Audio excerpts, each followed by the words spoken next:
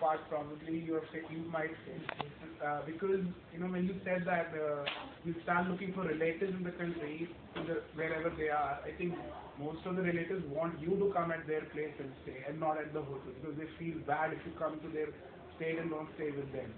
And I agree, but that will change. Why will it change? Because the services expand. Two things will happen. Globally, two things happen. When the services economy expands, and that impacts society.